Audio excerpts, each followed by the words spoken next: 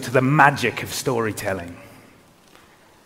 Since human beings first walked the earth, we've been sharing stories, warning each other of mortal danger, teaching right from wrong, inspiring our tribe to action.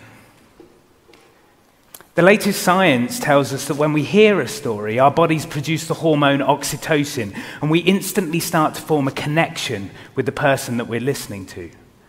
Stories bind us together and help us make sense of our experience.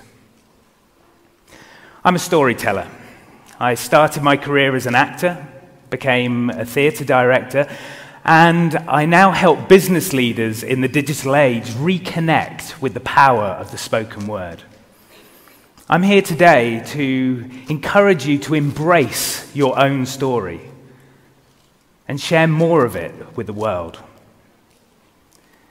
The reason that I say more of our story is I believe that most of us are holding back.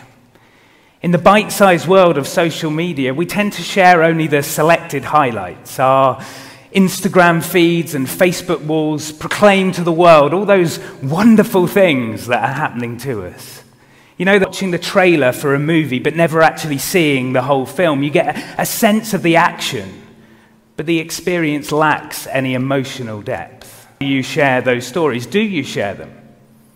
Or do you keep them to yourself? Most of us dismiss our stories as either irrelevant or embarrassing or uninteresting, and yet those stories are vital in helping our audience understand who we are. And when I say audience, I mean anyone that you communicate with. Shape the story of your future.